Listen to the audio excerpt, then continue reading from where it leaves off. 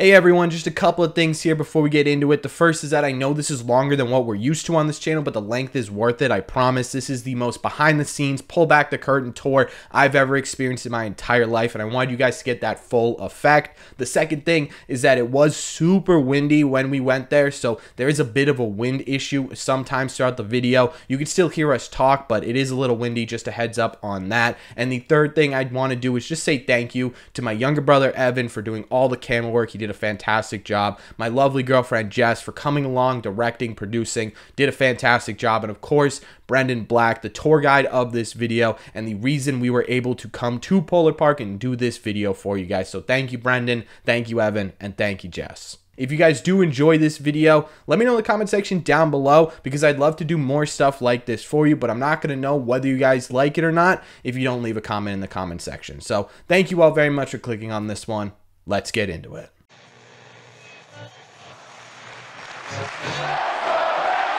What is going on, everybody? Welcome back to Red Seat Radio. My name is Corbin, and as you can tell, we are not in the studio today. This is a special edition of Red Seat Radio because we are live at Polar Park. We are getting a very special inside look at what makes Polar Park one of the best minor league stadiums in all of baseball. We're going to head on site in just a couple of minutes, but before we do, thank you all very much for clicking on this one. Let's head inside and get into this.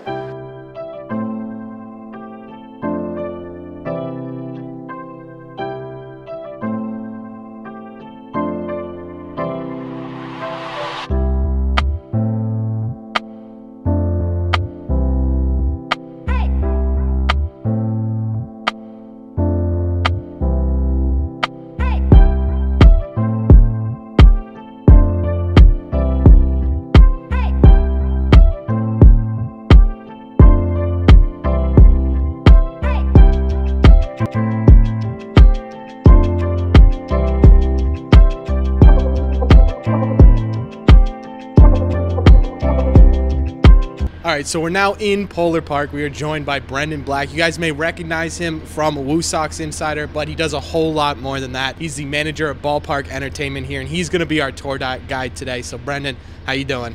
I'm doing well. Glad to have you guys out. Yeah, so what are we doing on our first sort of leg of the tour here?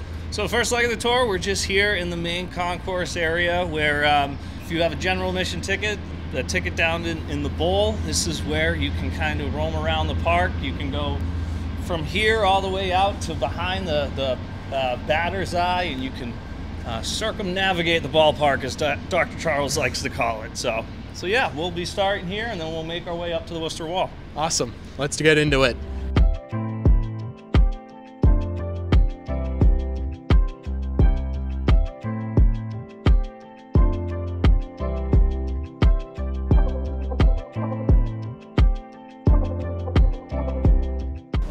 Things about here is we have these little golf carts here. This is one's covered up here. We have 3 more that are over there. So any fans who come to the park, if you park somewhere that you're a little further away from the park, we have these running almost all through the game and pre-game, really? Post-game. So you can get a free shuttle ride to and from your car, which is awesome. Pretty nice.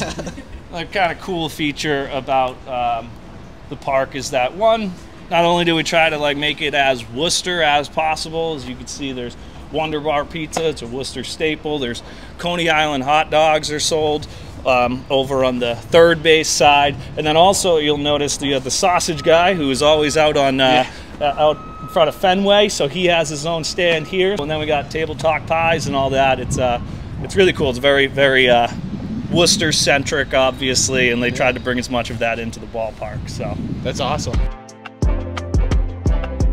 So right here, this is our craft corner. Once again, you know, everything's Worcester here. We got Greater Good beer that's served from right here. It's served here and then also throughout the park. Wachusett Brewery, obviously Sam Adams, can't go wrong with that. It's kind of a cool little area that's just, you know, it's open to the public on a lot of nights. Other nights we have parties that will come and they'll rent out this whole area, but you get to sit right on top of the bullpen here, the Woo Sox bullpen. Is that ever a problem? You know, I don't think it hasn't been a problem yet. But you know, this is you're right on top of them here, so you know there's definitely some fanfare as you're sitting as you're sitting here, area gets lined up with kids, and the pitchers and the guys are all great, and they always want to be interacting with everyone. So it's cool. It's you know, kind of the beauty of a minor league ballpark is you're able to be close to everything, and that was one of the big things with Polar Park, is that even though we aren't anywhere near, we're actually kind of near the bottom of the total attendance that we can have, or total capacity of the ballpark. But that being said, we made sure, or I say we as if I built the ballpark, we made sure while building it that everything was, you know, kind of tight and close together, so you feel like you're on top of the field. And then also that, you know, when you have a crowd in here, it's like you really get that environment. You really feel it. You know, it gets loud, and it's a great place to play. And I know last year you guys actually had the record for most attendance on a minor league ballpark, right? Mm-hmm. So what does sort of like the average night kind of look like in terms of attendance here? So, you know, it's funny because with New England weather, it is tough. Point. But we do. I forget what the actual average number we had, but I know we were only one of 3 teams last year out of all of minor league baseball, which is 120 teams. We were only one of 3 teams to eclipse 500,000 fans over the course of the season. The cool thing about that is that's comparative to cities like Nashville and Las Vegas, and like cities that completely like their population is double, triple the size of Worcester. So it just kind of goes to show the how much the fans have really taken to it.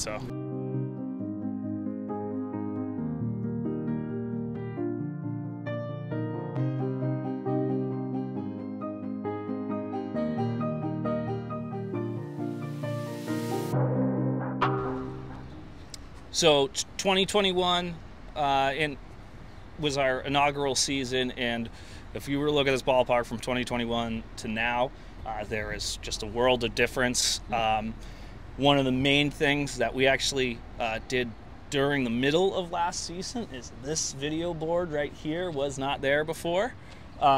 We actually just had that scoreboard was pushed over and was in the spot that it is now, so fans were asking. So ownership, senior management, listen to the fans. They always listen to the fans about what it is. So we put up another video board right here, and then we have our, what we call, where the Welcome to Polar Park, we call that our pitcher's board, or right center field board, where the pitchers statistics and speed and all the like pitch speed and that kind of stuff will be displayed during the This is kind of like the honorary sort of Green Monster type. Exactly, yeah. So they didn't want to make you know, another JetBlue park that you know, is just basically a replica of Fenway in a different area. We wanted to have some of the same features, some of the same feel of Fenway, and you know, Fenway is you're very close in on everything, and that's one of the feels we really wanted to have here. And so then, you know, yeah, we did. There were a couple ideas, I think, that were taken and made perfect for Worcester here. So this is the Worcester wall. And I think this would be one of the spots that I would probably watch a game from. A little bit of a jet stream right here, so you get a lot of home runs up here. But yeah, it's a really awesome place to catch a game, and you know, you'll see almost any time that there's people in the park, that Worcester wall will be filled up, because I mean, this is just such an awesome place. One of the biggest things I think a lot of people go to minor league games for, aside from obviously seeing, you know, future stars of their favorite MLB team, is just the price difference. So could you explain a little bit, sort of, I don't know if you have an idea as to what it is to sit on the Monster at Fenway compared to here? Yeah, I don't know the exact prices of the Monster. I know that it will absolutely cost way more. I would probably say you could get 6 Worcester Wall tickets for 1 Green Monster ticket, maybe even more. I think the price is it's around $21 to sit right here. To get into the ballpark is $9. Yeah. You know, and the $9 ticket is what we call a Woo Sox Loop ticket, and so the Loop is what I've been talking about. You're able to walk around. If a seat doesn't have a seat number on it, if it's not designated for a reserved seat, then that's an open seat for you to sit in. So just to reiterate, $9 gets you into the park, $9 allows you to walk around the entire stadium, and $9 allows you to sit anywhere there isn't a seat number. Just wanted to make sure that was clear.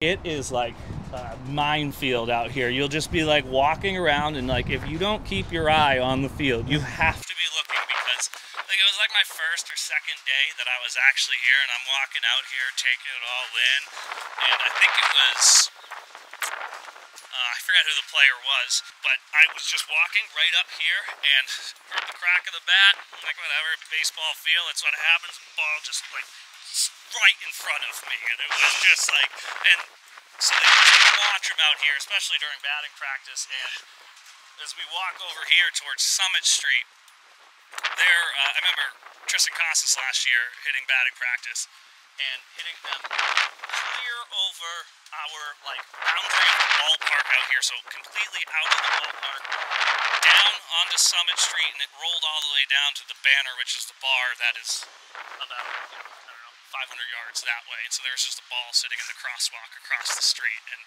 this ballpark is kind of sunken in almost to it. You can see like the retaining wall next to the train track back there. So the footprint, like the visual footprint that the ballpark has, is very minimal because of the city.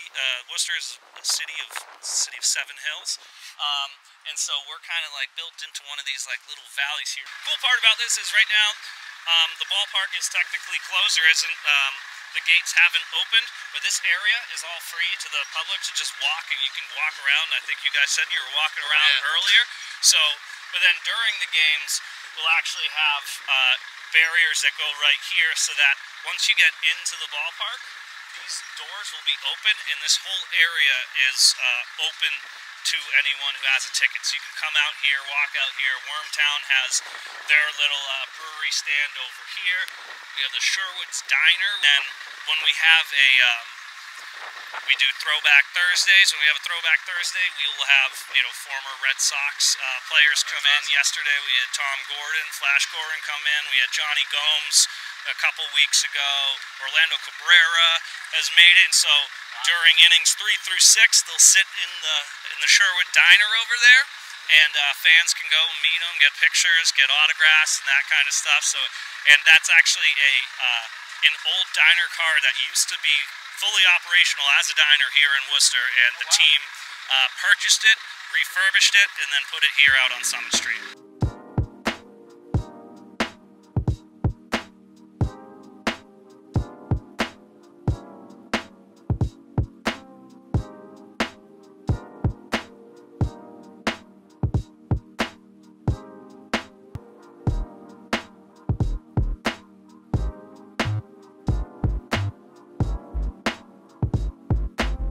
So yeah, we're now down here on field level, and first thing you'll notice about this field is it's meticulously cared for. The grounds crew here is incredible. Elliot right out there, he is our head grounds crew. He's a field supervisor. He actually, him and his crew, our first season here, they won minor league grounds crew of the year, and so for their playing surface, which is pretty impressive. So it is. What time do they normally get here to start getting going on game days? It's a great question. I don't think these guys leave because there are times where when I leave, I never turn off the lights here because they're on the field and they're still preparing for the next day. So when they leave the park, they're the ones who actually turn off the lights. So I leave at 11 o'clock. It's like, they're probably still out here for another couple of hours, and then the turnaround for them is incredibly fast. They have to get out here, and that's all depending on the weather and all that kind of stuff. So if all of a sudden they see that they have a window to work on the field at 5 a.m., they'll be here at 5 a.m. I feel like some of the most underrated workers in the baseball industry are the guys who take care of the field. Absolutely. Chad Tracy, who's manager of the Woo Sox, said that when a player makes an error in the field, say a player bobbles a ball at shortstop or something like that, Elliot will text him and be like, was that the field or was that the player?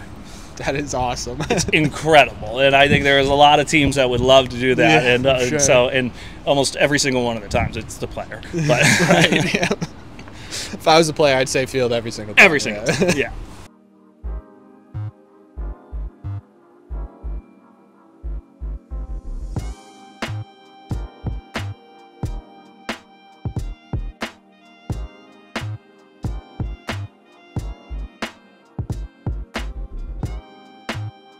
So yeah, we're right now, this is the away dugout.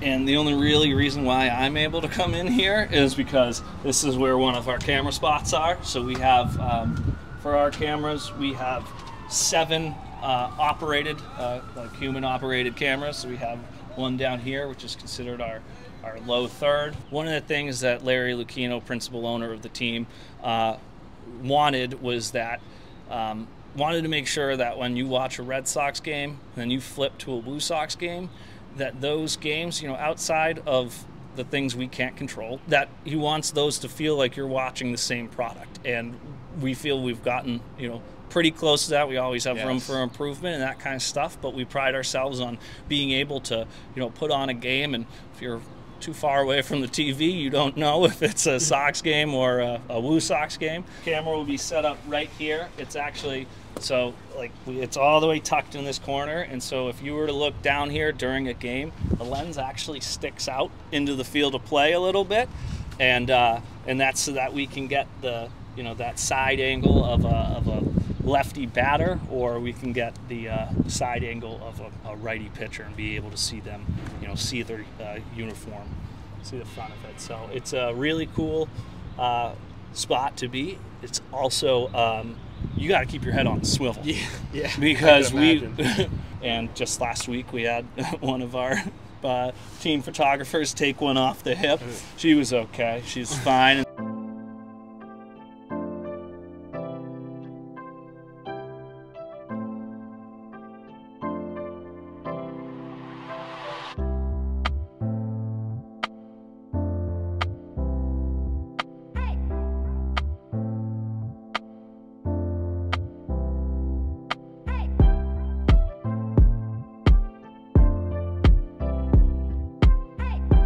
We are now out on the berm. The berm refers to the grass area here. This is part of like the Woo Sox loop. Behind us over this direction is the fan deck, which is new for this year. It's actually it's technically a temporary thing. It'll be here for this whole season. We have the area behind the scoreboard back here. It's got some nice little lights and areas. It's a nice grass area. It's called the 8th Hill, Worcester, city of 7 hills. In about a couple hours or so, there'll be a band that plays out there. We switch up, I think it's a band from Natick this time, which makes sense. But yeah, every game we have a different band that plays out here, and you know, just plays up until game time to kind of add some liveliness to it out here. And we're also standing right next to the Diamond Chevrolet target. So if a Woo Sox player hits that target, it initiates a raffle for a truck for a fan, so a fan could win that truck.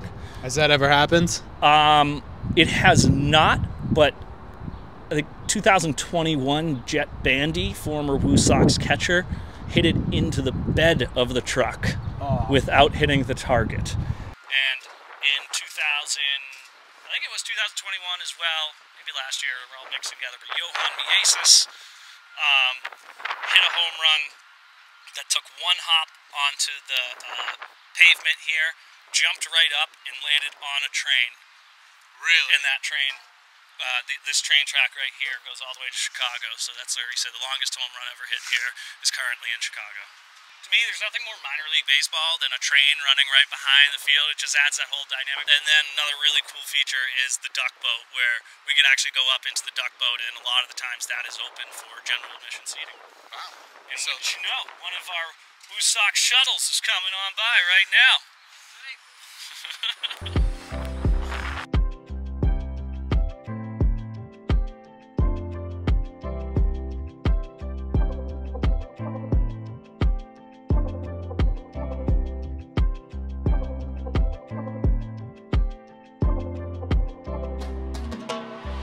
So we're up on the Hanover deck right now. It's another one of these like party spots, or if a party doesn't have this rented out, it opens up to the Woo Sox Loop for those general admission tickets. But it's, again, just another like really cool look at this park.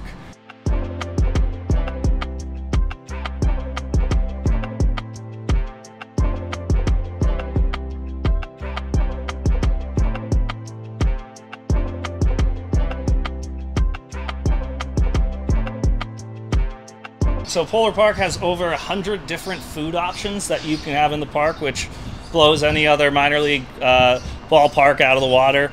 And in addition to that, we have what is called Woosocks Farms, which out here we actually have a lot of the herbs and spices and things that they will use to create the food will be grown right here, right at Polar Park, which is really incredible. And you know, it just adds a whole nother space to this park, and I think people are rightly surprised every single time they see this back here. And it's just, yeah, it's pretty cool, and it's another one of those kind of just innovative features that they've brought into the park.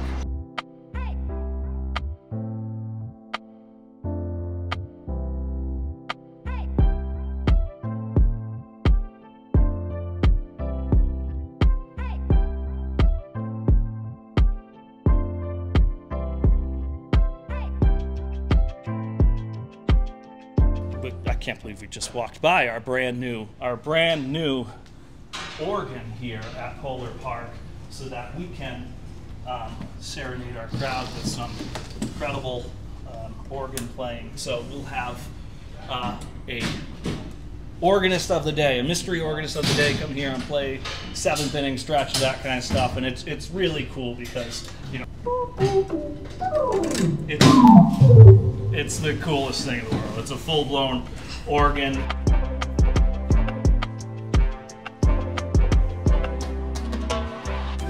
So right here, we are now in the TV broadcast booth. This is where we broadcast all of our games right now. This is set up for our intros here for our broadcast. So they come up here, we'll shoot our opens where they can talk about what happened with the players like previously, and then we bring this screen back around this way, and then this is where they call the game from. And yeah, this is their setup. So they have their monitors right here, which will show what's on the broadcast. And then these are the buttons. It's literally, if you have to cough, you hold down cough and it just mutes your mic. You have your talkback mics. So your talkback is, so your director is able to talk to you at all times. They can hear you at all times. But then when they want to talk directly to you, they can hold this down. You can talk through your mic and it won't go to the broadcast. It will just talk to your director, your producer. So extremely professional setup. Yeah. So this is where TV is. The radio booth is right there, so we have a home radio, home TV, and then on the other side over here is our away radio. So.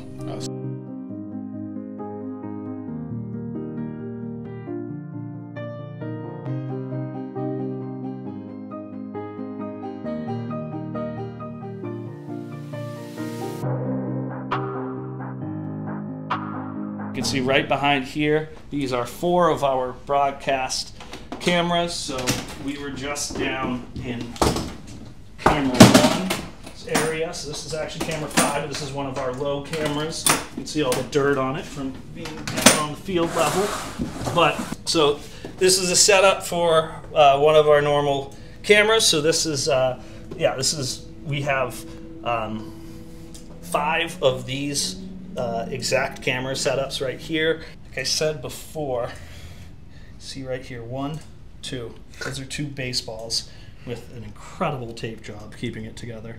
But yeah, you can see this thing takes beatings, and somehow this camera still operates. We didn't take any hits during the game when it happened, but and our camera operator came out unscathed, so we won that battle. But this is my favorite, because this one goes out in center field, and if you can't tell, you try to keep it secure. Yeah, just a little bit. Because that's what it looks like. Whoa. So, same exact camera body as the other ones, a slightly larger lens. Yeah, this lens, so this camera is out in center field. We call it our camera 4. This thing is an absolute mammoth. Has a whole different tripod system. This lens right here, take away the body, just remove the lens.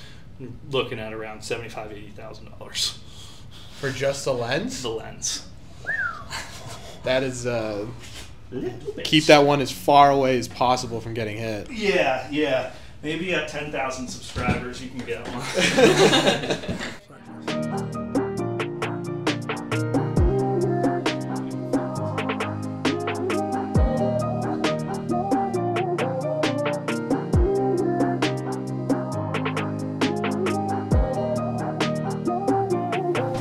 But yeah, so the way I explain this to everyone is the way our control room operates is every single night we have 2 shows that run out of here simultaneously.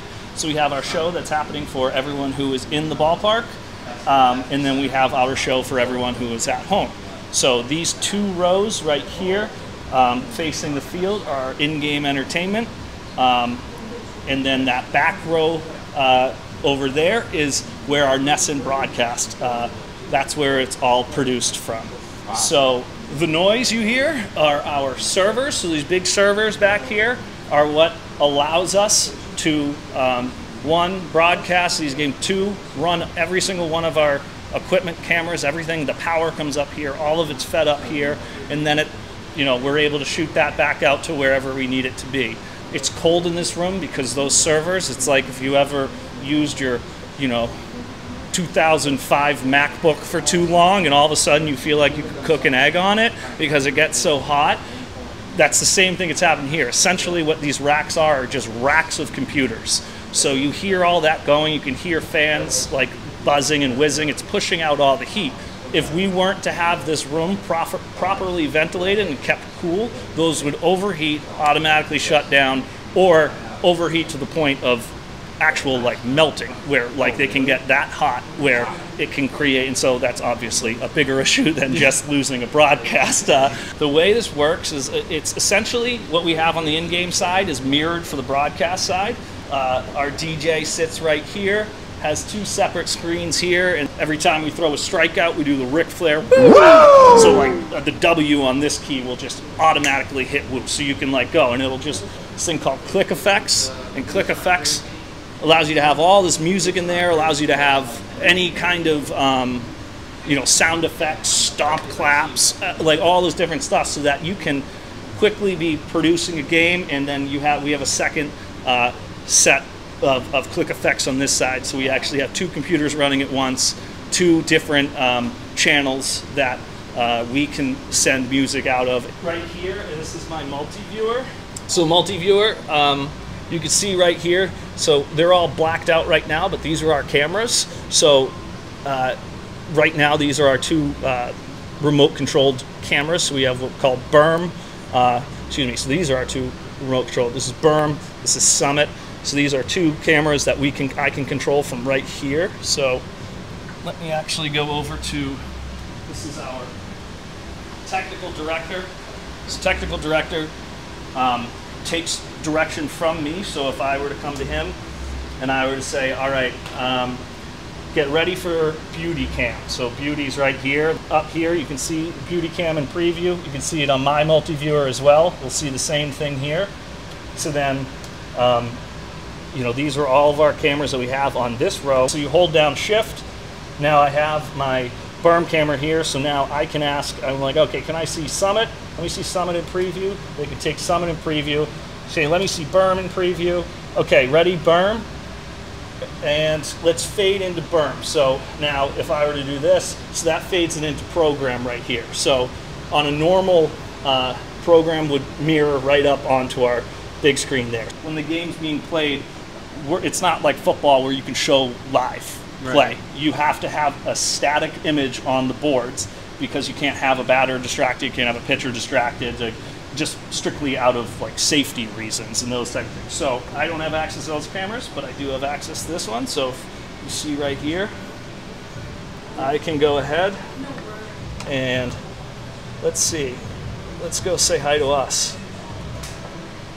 So as it gets closer, it'll be a little shaky because it's windy out, but I'll pull it out a little bit. So can you see me on there? Yeah, so we're able to like reach all around the park and see different areas in there. With the kiss cams and stuff, how do you find couples? Are you just using that and just searching around, or is it kind of predetermined? So during, once our broadcast goes to break, so I'm able to go and look, and so this is broadcast program. This is cable, which sometimes can be the same thing, but broadcast program right here. I see this go to commercial. I know that their cameras are now cleared. So now I can pop onto my channel A and go, all right, cameras, it's kiss cam, and then it's up to the camera people to they just start shooting in, and then I'll sit here And working with the technical director, I'll be like, okay, ready camera 5, take camera 5, ready 3, take 3. And so I'm just looking to see who's on here, who's going to give us like the best stuff that we can put up on there. So it's, and you know, but then every once in a while I can pop on and be like, camera 2, go to the Worcester wall, go to the Worcester wall. And so then they can go and they can push it there, and then we can go and take that on the screen. So, and then you'll see right here, Ben DeCastro, our PA announcer, will have his script every single game. This is last night's game.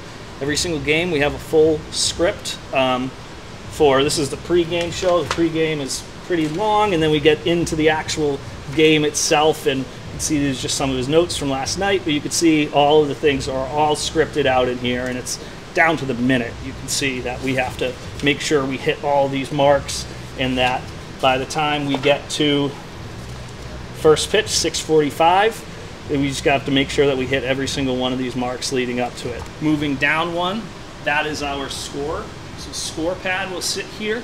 Then he pops over onto this actual software over here, which isn't set up right now, but he actually will go into here, and he then will score the game from within this system here, which then sends all of these stats, get sent to our broadcast, to MILB.com. So if you're ever watching, you know, if you're following along a game and you're watching just like that MLB like game day thing where you're not watching the game, you're just seeing who's up, what the pitch is, that's all being fed from this system. So, and this is the reason why when you're watching a broadcast, you know, the first time the batter comes up, it will show his season stats. Next time he comes up, it will automatically populate whatever that batter had done previously. So if he struck out the first time, he'll be 0 for 1. If he gets a single in his next at bat, he'll be 1 for 2. And the matrix set up in that system knows to show that he has 1 single rather than 1 strikeout. So you'll see 1 for 2 with a single. So not only does this run what we see kind of out there, it runs what we see on MILB. It shows what we see on the Jumbotrons. That's pretty impressive. It's just one thing. It's just one thing. It is a underappreciated job, because when it's done right, you're like, okay, yeah, that's right. That's the count. When it's done wrong, you're like, well, that's not the count. What's happening here? Why is it happening? When that's like, you know, and that's the tough part about this. And a lot of that also is kind of just in general, when you come to a ballpark and you see everything is up and working and operating, you're like, yeah, well, that's the ballpark. That's what it's supposed to do. Right. But behind the scenes, we're all sitting back here like freaking out because we took a wrong transition, and we did this, do that, and we're the only people in the whole ballpark that's going to notice that stuff. So it's it is interesting, but it's also good to know that this is a person. This is someone who is trying their best to get it right, and 99.9% of the time they are. It's incredibly impressive and a stressful job, especially when you start dealing with rundowns and substitutions, and the team scores 10 runs in an inning and they're swapping players out. It gets very hectic. But yeah, and then that's my little nook over there where I do a bunch of my editing, and that's where, you know, create a lot of graphics and videos and things like that. But yeah, so this is our control room. It is insane the amount of just pure production that people don't like. I never realized all this work goes into, you know, just the replays and the throwing your birthday up on the Jumbotron. Yep. And yeah, it's crazy. Yeah, I had no idea it took this much production. Yeah, it's really cool. I mean, like when this place is up and running, every single one of these seats is taken. There's a couple of people walking around. It's a very busy room, but it's you know, it can get loud, but you know, for the majority of the game, it's everyone's keyed in, everyone's knows what their role is, and like how we can put on the best show, and like, you know, really finding our stride at this point. And it's you know, it's very cool to be able to, you know, put on this kind of a show and be able to, you know, handle things even from just like, you know, like again, from putting a birthday message up to I control the lights in here. So like a guy hits a home run, I'm the person pressing the button that is going to show our flashing lights and that kind of stuff. So every tiny little feature of the ballpark that is actively changing and is a part of like the entertainment process comes from up here. So it is really cool. Yeah, it's kind of like the central hub, the brain of the operations, exactly. if you will. Yeah, exactly. I wouldn't call myself the brains of the operation, but yeah, we have an incredible team up here who we put on as good shows as we can. We've got some really good feedback, so it's cool. But yeah, so thought we'd wrap it up the tour in here because I think this is a really cool spot. Not only, I mean, this is one of our suites, but this is the principal owner. This is Larry Lucchino's suites, if you couldn't tell by the hardware that he has in here. And so when Larry comes to his games, this is where he'll watch it from, and he'll have his guests come up here. The suites are fully catered, so you'll see this row will be set up with all the food that you could imagine. You have wait staff will come in here throughout the game. We have, I think, 22 suites in total. You know, we are a minor league ballpark, but we have the amenities of a major league ballpark, and this is, you know, obviously one of them. some pretty cool stuff in here. Yeah, I mean, the trophies, all the autographed pictures. Yep. It's something to see, definitely.